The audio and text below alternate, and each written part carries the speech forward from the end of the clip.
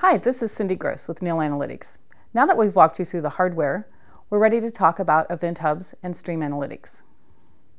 The first step is to collect and queue data through Event Hubs. Event Hubs are scalable, publish-subscribe ingesters. That means they can collect millions of events, with each event having a set of associated data. Once collected, the data can be read from the queue and stored, transformed, processed, and analyzed by real-time analytics providers.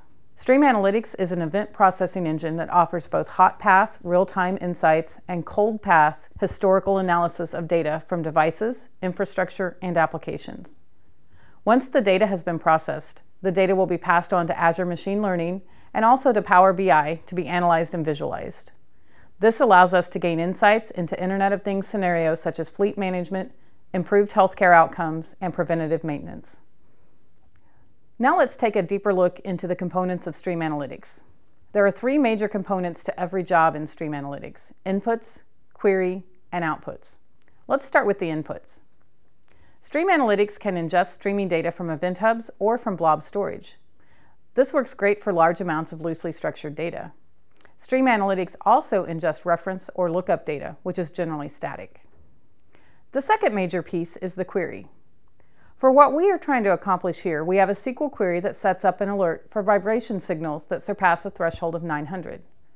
The first select statement retrieves this list of variables from a table called in-devices. The query makes sure to only retrieve data sets that have acceleration total as the measure name and maximum vibration levels over 900. A similar query can be done for temperature signals over 26 degrees Celsius.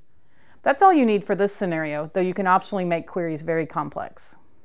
The last major piece of streaming is outputs. Both blob storage and Event Hubs can be used as outputs.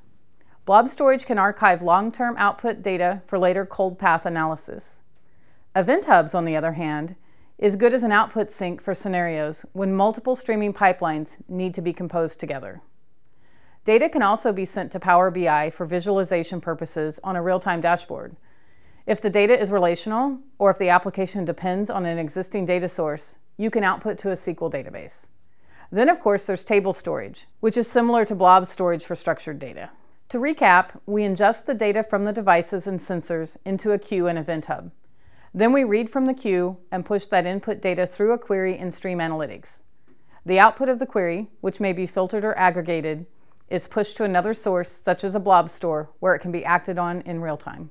Thanks for watching, and check out the rest of our Internet of Things video series.